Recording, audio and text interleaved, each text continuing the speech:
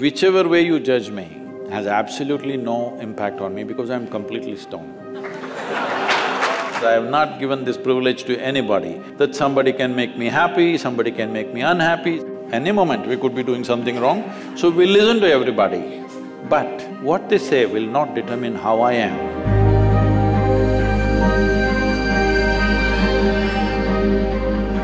So Sadhguru, sometime back I happened to be in a situation where a friend of mine was drunk.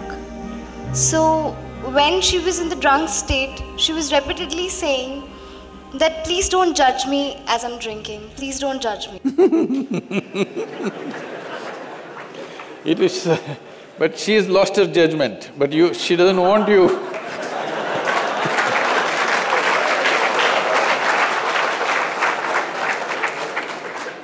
So my question is, whether it is alcohol or not, in life, why are we so apprehensive about being judged by others? And how can we not let this come on our way of being happy?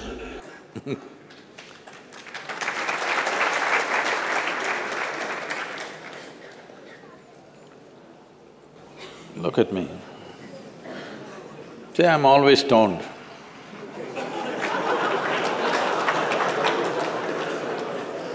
Never touched a substance, but always stoned. You can judge me whichever way you want.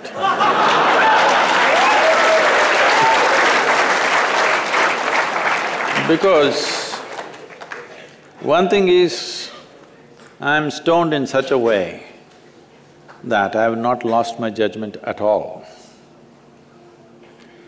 And at the same time, whichever way you judge me has absolutely no impact on me because I'm completely stoned.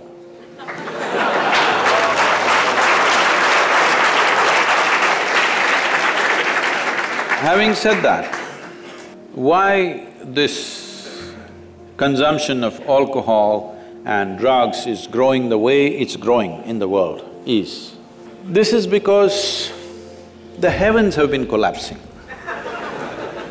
Yes, I was in Bangalore just 3-4 weeks ago. There were over 8,000 people doing a 2-day program with me. And just casually I asked, how many of you think you will go to heaven? Only 5 hands went up. Then I asked, are you all the hell people? No, it's just that both heaven and hell have collapsed in people's minds. This is the first time in the history of humanity that this many people in the world can think for themselves. Otherwise, your priest, your mullah, your pandit or a book was thinking for you. The first time that so many people can think for themselves. Are they thinking right, thinking wrong? There are many issues about that. But they're thinking right, thinking wrong, but they're thinking. So all illogical things are naturally collapsing. Still, this generation has not fully walked away from it, still there is fear. They can't openly say, there's no goddamn hell or heaven.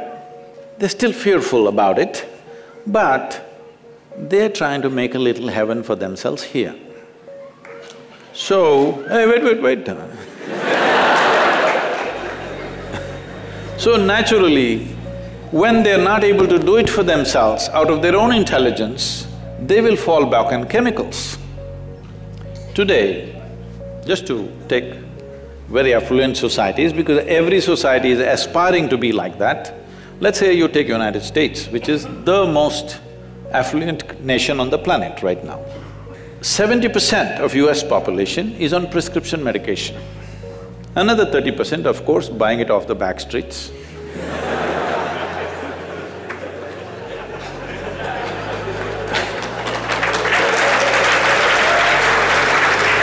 Most affluent nation, obviously affluence is not working. To be healthful, you need chemicals. To be joyful, you need chemicals. To be peaceful, you need chemicals. To be ecstatic, of course, that is ecstasy. So, I'm not even looking at it morally. It's never a moral issue for me. If 90% of this population right now is on chemicals, believe me, the next generation that we produce will be a generation which is much less than us. If we produce a next generation less than ourselves, we have committed a crime against humanity, because the next generation must be at least one step ahead of us, otherwise we've lost it. We've lost the entire process of civilization when we produce a next generation which is actually less than us. So, we are heading towards this rapidly. Unless we teach individual human beings how to simply sit here and be blissed out. Stoned enough or no? Just look at me. But am I conscious enough, alert enough, clear enough?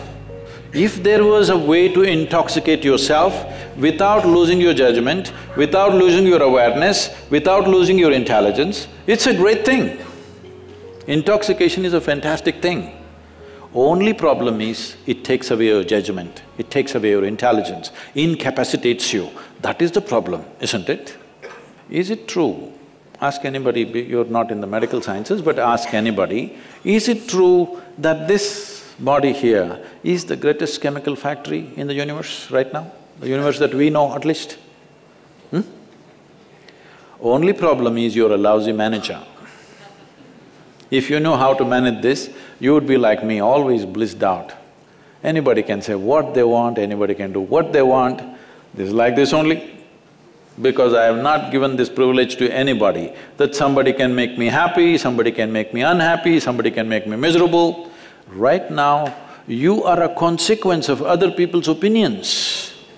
Where do you plan to go like this? Anybody can ruin you. You went outside, somebody told you, Shreya, you are the most wonderful human being we have seen. Then you were floating on that cloud, what number? What number? 9. Oh, in South we do 11. You were floating on cloud whatever number, and you came home, people at home told you who you really are. And the cloud will crash. No. It's very important that neither this way or that way, we listen to everybody because we could be doing something wrong. Hello? Any moment we could be doing something wrong, so we listen to everybody. But what they say will not determine how I am. Never, ever. This you must fix and you must tell your friend when she's not drunk. Because otherwise she won't understand.